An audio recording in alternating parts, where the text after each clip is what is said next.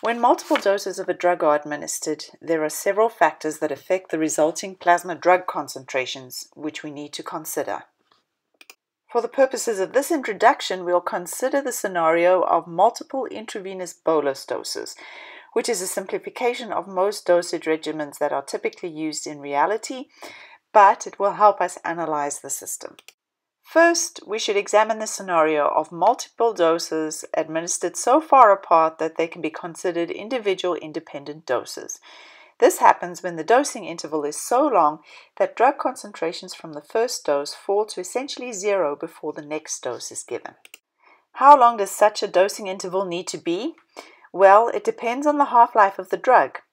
As we learned before, the half-life is the time needed for drug concentrations, as well as the amount of drug in the body to decrease by 1/2. Therefore, by 7 half-lives, 99% of the dose that was administered will have been eliminated from the body, and there is very little left that adds to the concentration resulting from the next dose. So, for a drug with a short half-life, like 1 hour, even if the drug is given twice a day, there will be minimal accumulation. However, if the drug has a longer half-life, say 8 hours, twice daily administration will result in significant accumulation. As we see in this slide, because the next dose is given while there is still a sizable portion of the previous dose in the body, the drug concentration starts to accumulate to concentrations that are higher than what they were after the first dose. The actual level of accumulation can be calculated using this formula, the derivation of which was shown in the chapter of your textbook assigned for this week's reading. Notice the variables in this equation are number of doses, the elimination rate constant, and the dosing interval. But it is also important to realize that accumulation does not continue to infinity, but drug concentrations start to plateau after some time. We say that drug concentrations have reached steady state. This is because as concentrations increase, the rate of excretion increases as well, until a point is reached when the amount excreted over the period of a dosing interval is the same as the amount that is administered as a dose.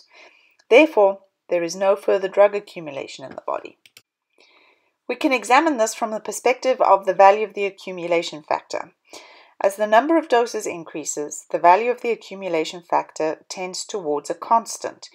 This is because the value of the E term in the numerator tends towards 0 for very large values of n, which represents the number of doses. When the value of the accumulation factor becomes constant, we call it the accumulation factor at steady state. The value of this accumulation factor is larger the smaller the values of the dosing interval, or tau, and the elimination rate constant, or k, which will result in a greater value of the E term in the denominator. This results in the overall value of the denominator being a smaller decimal value, and the reciprocal of a smaller decimal is a larger number, and therefore the accumulation factor at steady state will be greater.